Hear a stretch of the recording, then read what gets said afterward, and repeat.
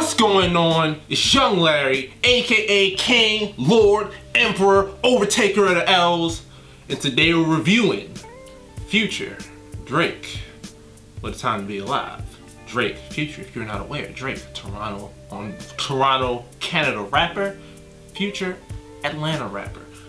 The project sort of first came about with some random mysterious artwork that went up on Instagram. Lean covered out.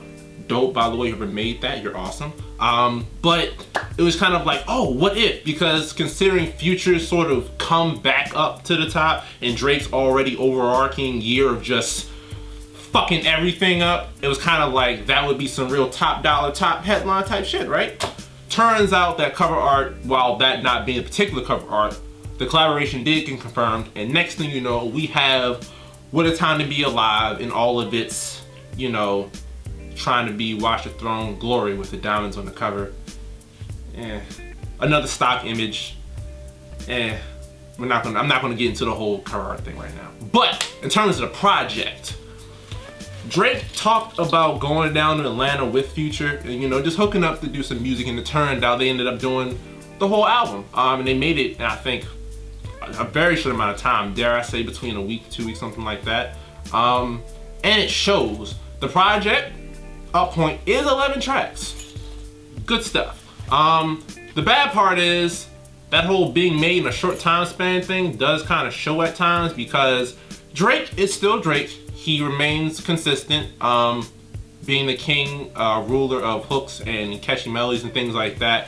But Future is still sounding very meh. Throughout the album, it's kind of like Drake has that natural energy, the energy that he's had all year, showing up on these more rugged tracks with rugged artists and, you know, trapping and doing shit with the game. All that's sort of outside of his normal image.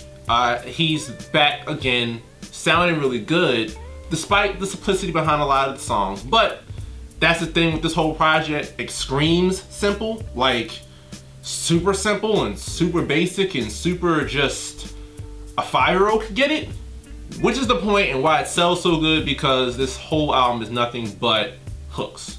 There are some catchy lines in there, like calling Drake, shouting out Metro Boomin, who is the main producer for this project next to Southside, and one track with 40, Drake's main #1 producer.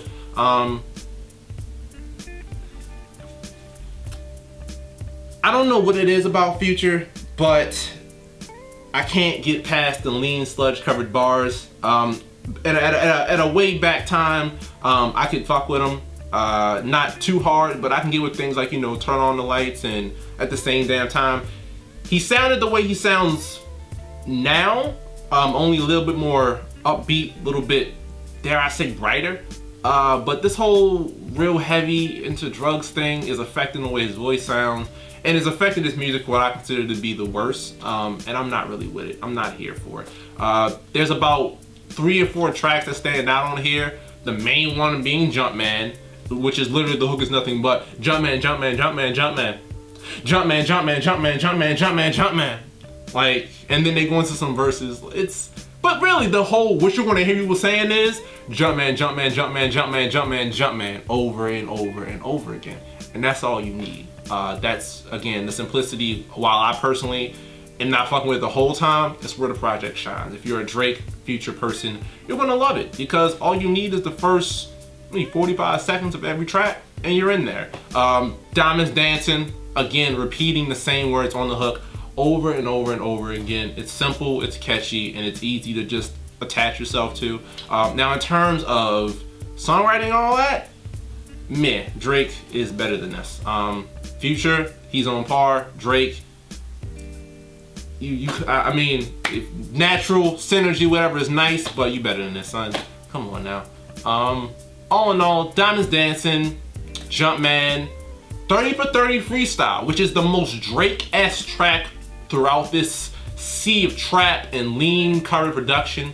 And it is the track produced by 40, which, of course, Drake's, the best song on the project is from Drake and his producer. What a Time to Be Alive, man. it was sort of pushed as a mixtape, but this is on iTunes. You have to pay for this. And in which case, I'm saying, go find you a link, download it, because it is mixtape quality. Just like if you're reading this, it's too late. Mixtape quality made its way to iTunes. Now, this fits into this whole conspiracy of maybe Drake's working some kind of dark light-skin magic to get out of his contract with Cash Money. Maybe. This is technically a Cash Money / Epic Records project, and it is counting towards his contract obligation. So who knows? Maybe when Views from the 6 drops, it won't be tied to Birdman. But, you know, conspiracy theories are out there. In the meantime, what a time to be alive. Drake the Future. Fuck. If you are a fan of Future, if you are a fan of Drake, you're gonna lose your mind. You're gonna be all over this shit. If you like simple, catchy songs with really basic ass hooks and basic ass songwriting and basic, you're gonna be here. The project is meant to be simple. It's not trying to do too much. It's good. But in terms of you're gonna look a little bit deeper, it's some low quality mid-tier type shit, and we're not here for that. But what a time to be alive. Download it. Save yourself some money. Save that for some other projects coming out later on. Save it for Views from the 6. There you go. You're dividing your money the right way. Outside of that, it's Young Larry, aka Tyga, has nothing to do with this review, but he's taking an L right now. Unnamed Music Show, Al Morgan. Don't talk shit on the Sis God. Y'all have a good day.